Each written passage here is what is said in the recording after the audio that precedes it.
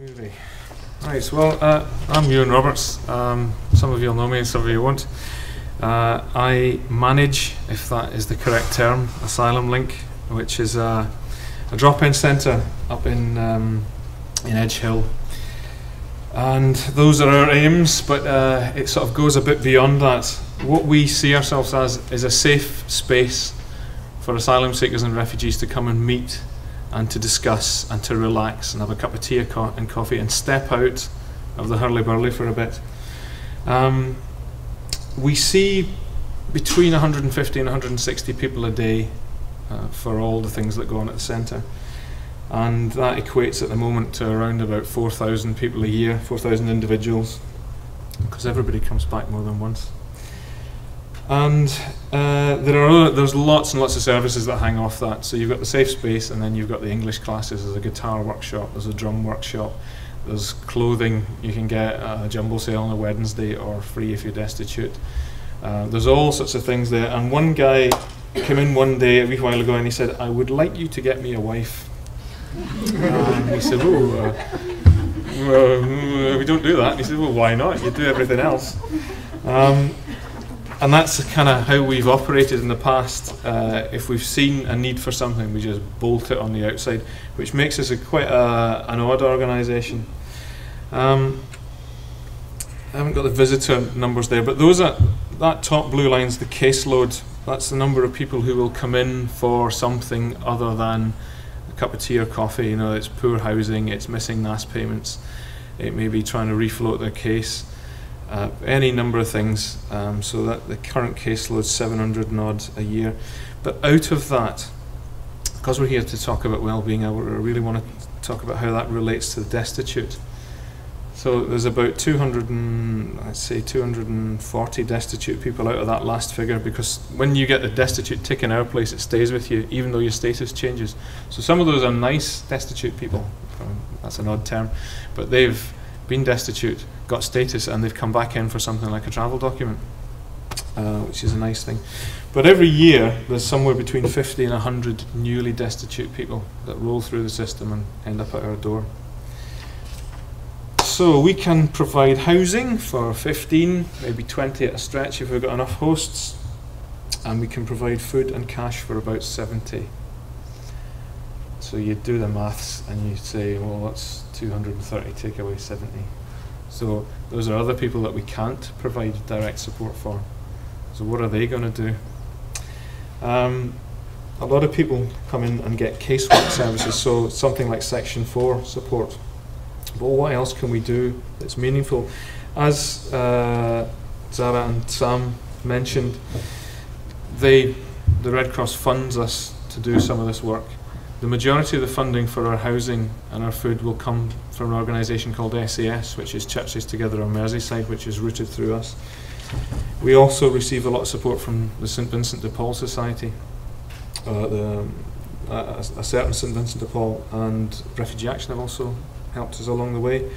And there's churches and there's individuals that donate. So there's a lot goes into the actual delivery of the destitution project, other than just us who run it. I'm not a psychologist or anything like that, but I like this idea of Maslow's hierarchy. When you're talking about destitute people, there's a temptation to say everybody's down at the bottom and it's all about housing and food and survival. And of course it is in some ways. However, survival's just not the story. That we're human beings, we don't just survive, we need other things. So a lot of what Asylum Link actually does is to provide those other things, and well-being is a combination of good physical health and good mental health. And for me, with thinking about asylum seekers, it's their mental health that degrades incredibly quickly. So we're not just working at that bottom level, we're working with emotional needs and human values and dignity and self-respect and those kind of areas which come further up the triangle. So it's more complicated than just housing and food. We did a thing years ago now called, well, it was for CSIP. It was a bit of research into how minority groups accessed mental health services. And we use this thing called the PHQ-9, and it's when you go to see the doc, and you go, "Oh, doctor, I've got a sore foot," and he says, "Well, how are you sleeping? How are you feeling?" And he'll ask, those are the first two questions: how are you sleeping? How are you feeling? If you tell him you're feeling awful and you're not sleeping very well, he'll go on and ask you another couple of questions. Never mind about your bad foot. And the last question they'll ask you is, have you contemplated suicide? Have you thought about that? Have you thought about how you'll do it? So that's the PHQ-9. So you can get a PHQ-9 score, and out of a sample of 36 people, 86% were moderate to severe for depression, and some of those were up at the suicidal end. So not all of them were destitute. This is just the ordinary asylum process. This is what it'll do to you the longer you're in it. It actually tears you apart. So what do we do to sort of counteract things like that? So 2008, that's a long time ago now, we embarked on this thing called the Target Wellbeing Programme. We got lottery funding for it, and along with about another 10 projects in Liverpool, we had a real hard look at well-being and what that meant and what we could do to promote it within this group. Produced this lovely 95-page document, which nobody would read, so we turned it into postcards. So you might see the postcards flying about, but there's a couple of copies out there if you want to read it. Maybe can't get to sleep at night or something. But within that, we tried to put specific elements that would address the destitution issues. So if you have a look there, the ones in blue: porridge for breakfast, soup for lunch, Friday fruit, which became the Thursday fruit. It doesn't quite rhyme the same. But, and the recipe boxes, take it away and cook it yourself. Those were things that were designed not to boost people's well-being, but to help them survive, which was a weird thing to argue, to go back to the lottery and groundwork and all the handlers who were going, "Why are you doing this?" And we're trying to explain that well-being's not just about feeling nice, it's in this case it's about survival. The other projects that are in yellow there, those were the sort of longer term ones. Those were the ones that brought people together, put them into contact with the UK community, allowed them to form friendships and be constructive and do things. The meals and the fruit and stuff, they had a similar effect. That you sit down, you don't go into a corner and shove it down. You talk to people. Do you like that? And somebody will say, "No, that was awful." So why was it awful? You have conversations with people and you work things out.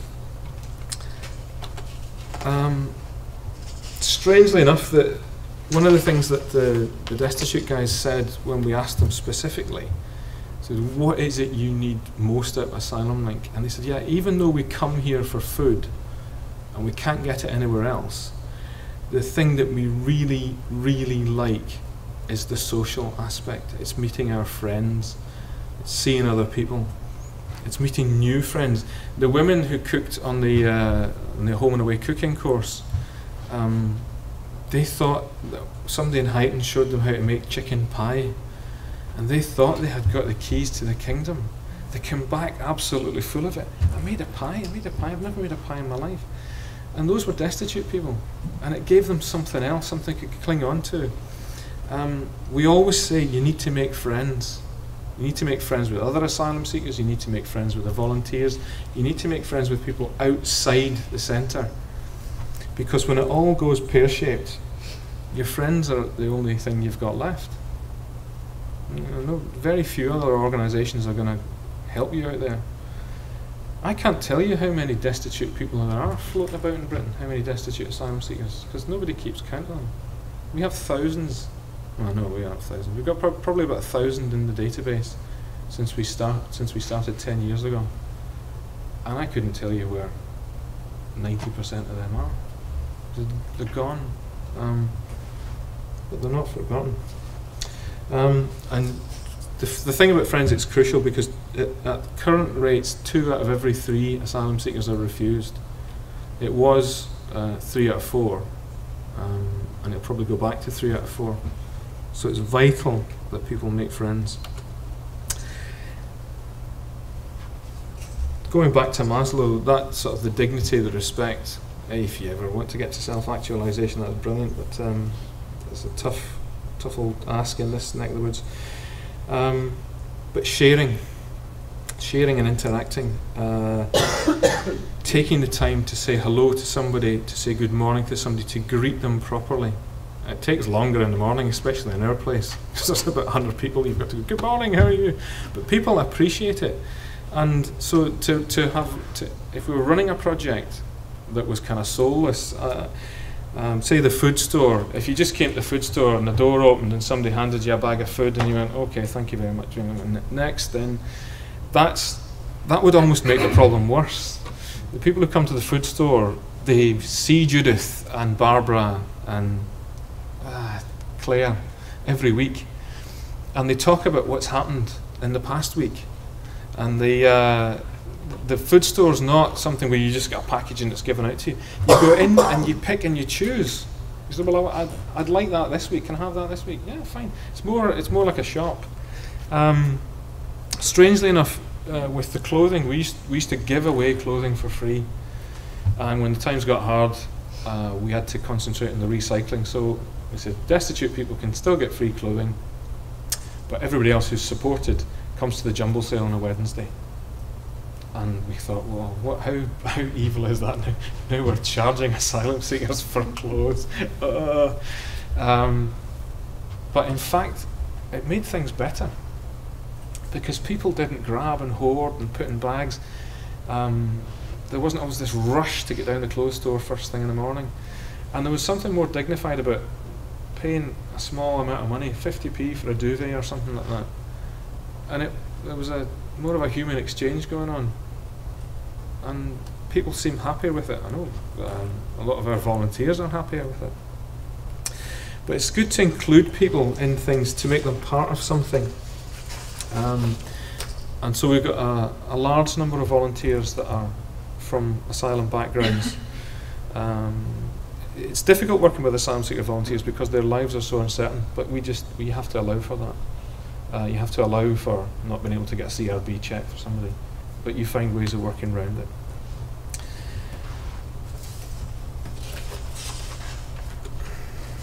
And the friendly face. For those of you who know Sister Kathleen, she is a bit of a legend, and people come to see Sister Kathleen for casework, and she solves their problems, but she doesn't only do that. People come to see Kathleen because it's Kathleen, and they want to sit next to her, and they want her to hold their hand and look into their eyes and tell them it will be okay. They need that wee lift. And so being friendly and outgoing and allowing people to come into your life a wee bit, it helps in so many other ways. So projects like the ones that Asylum run, they are quite scatological. They're seemingly quite chaotic. We got a bus for the Refugee Week trip out to Bidston Farm last Wednesday, and we'd calculated that we would get 65, 70 people, and we ended up with 110. And we had the minibus, we had 6 cars and the double-decker, and we had to buy more food when we were out there. It's only over the water to Bidston. And I think we left a guy there, you know. He came back in, he said to somebody this morning, "You left me there, you know." And she said, "You're joking?" I said, "No, I'm not." I still think he is joking, but it's not. You know, there's lots of rough edges around it. It's not perfect by any stretch of the imagination, but it's very human, and it seems to work. People enjoy it.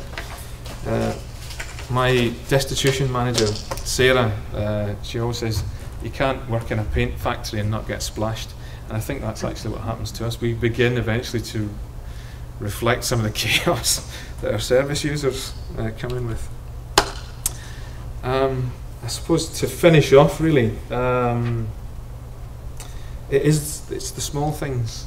There's one person that we housed for years and years, and we fed her and we clothed her, and she never ever said thank you, except the day she was deported. And she managed to phone before she was going on the plane She didn't say thank you for all the help. She said thank you for phoning me when I was in detention. And I guess that's the measure of how important that human contact is.